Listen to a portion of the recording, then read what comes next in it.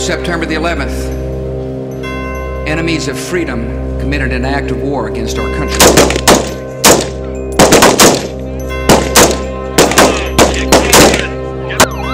There were so many dead and wounded, the ambulances couldn't keep up. The blast killed dozens when the truck detonated in the middle of a crowded fish market.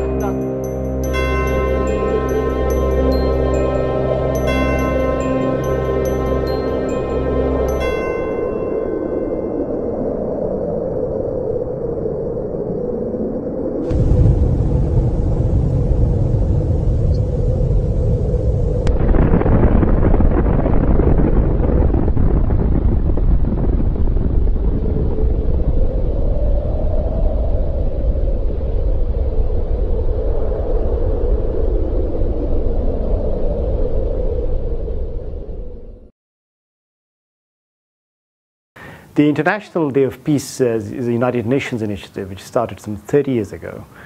This year it falls as every year, 21st of September, which happens to be a Friday. What a wonderful opportunity we have as Muslim community to actually participate in this day, be proactive. Peace is very dear to us as Muslims. Islam means peace, and the word we use for faith, iman, also comes from the word peace, aman. Peace for me is defeating violence and striving towards unity. 2012 is not just an Olympic year, a time of Olympic truce. It will be the first time that Islamic centres will be leading the wider community in marking the International Day of Peace, which falls on a Friday this year. They'll be opening their doors and inviting guests to exchange messages of peace.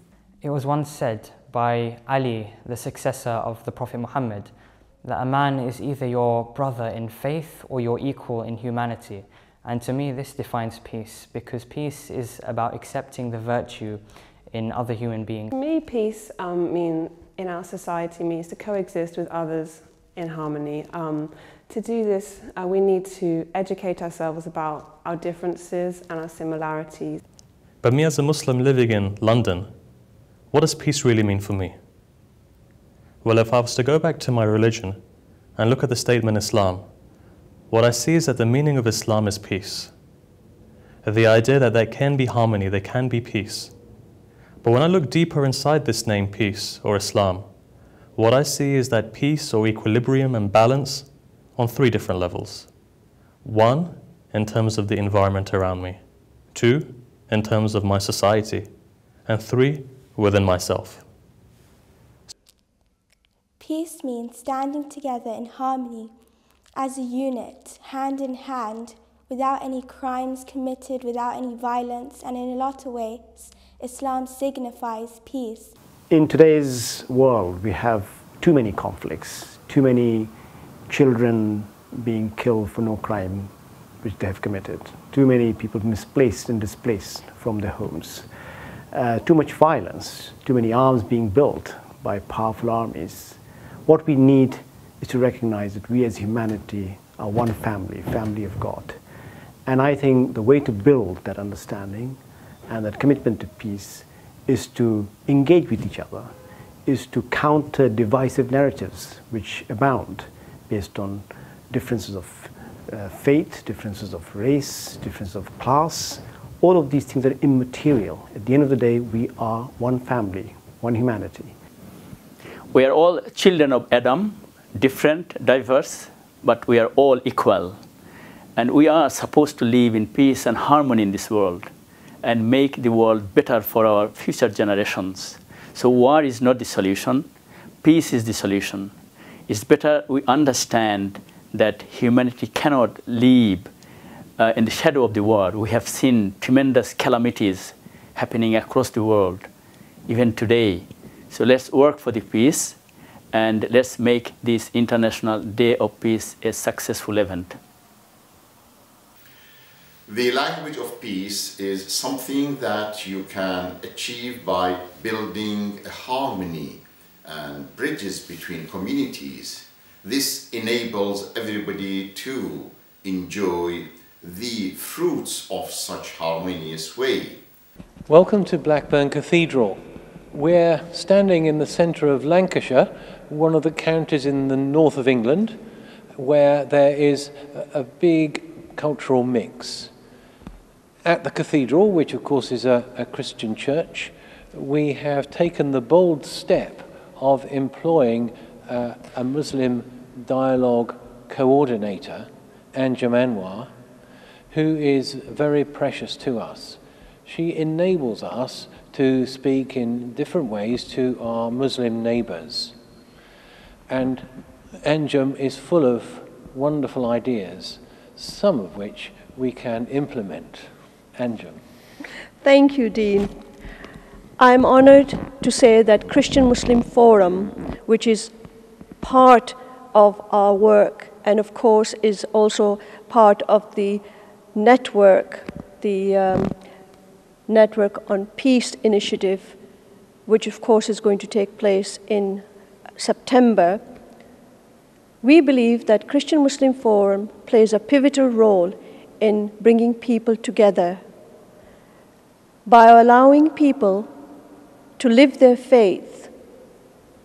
We bring difficult conversation to the table, and we feel that when we are allowed to bring the difficult conversation to the table, we demystify myths from facts. And by celebrating Peace Day on the 21st of September, we hope that we can contribute to global peace. In a country like Britain, all faiths are members of our community. We have to understand, appreciate, and live together when we look at them as our neighbors. We need to build that bridges rather than divide people. So our organizations, mosques, I think can play a wonderful and very important role by opening doors, by bringing people who walk by on our streets, provide opportunities and facilities for people to just meet and say, Assalamu alaikum, peace be with you. That is our greeting. So this day is a day when I'd like to see Muslim community, Muslim organizations to be very active. 21st of September is a day we must all come out and make our contribution to building a more peaceful world. The London Peace Network is proud and honoured to be coordinating this significant initiative. So get involved, sign up, get together with other local communities, make history, be part of this significant day, the 21st of September 2012. So what we can truly say is that this one day, these 24 hours of international peace, is a stepping stone that maybe one day we can have world peace. And not just peace within our societies, but peace on a grand level, peace on every level of existence, a peace which is transcendent. Now, what can I do as a Muslim to promote this? Well, one of the best things I can do is that being a Muslim in Europe, what you find is that we have very diverse individuals and people that we're acquainted to.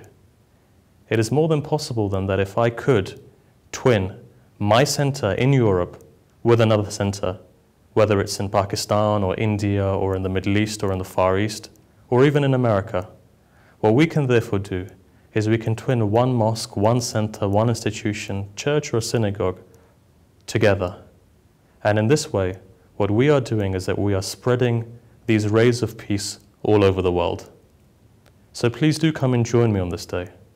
And please do try and twin your center, at least yourself, with someone in a different part of the world.